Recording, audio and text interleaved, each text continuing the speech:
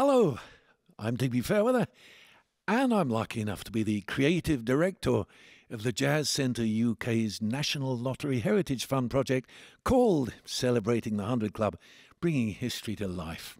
Well, over its long history at 100 Oxford Street, London, the club has been home to literally thousands of jam sessions where musicians of all ages have played side by side to exchange ideas, to enjoy new musical experiences and, well, just to have a ball. So that's what we're doing today. And to introduce the musicians who have come along to play, I'm delighted to welcome one of Britain's most gifted and consistently creative jazz performers, Pete Long. Hi, Pete. We shan't shake hands because you're carrying that and we're not allowed anyway.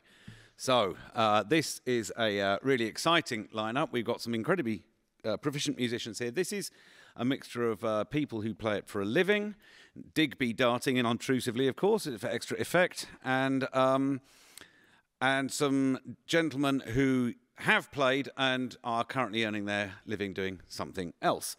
And so going down the band, we have on the piano Sandra Lambert, Mark Armstrong on trumpet, Peter Cooper on the trumpet, on the guitar, Ernie Cranenburgh, Peter Ringrose on the double bass, myself, Peter Long, on the clarinet. We have Barry Cook on the drums, and on the three tenor saxes of the apocalypse, ladies and gentlemen, Adam Talbot, Simon Spillett, and it is my pleasure to give you nice Nigel Crane.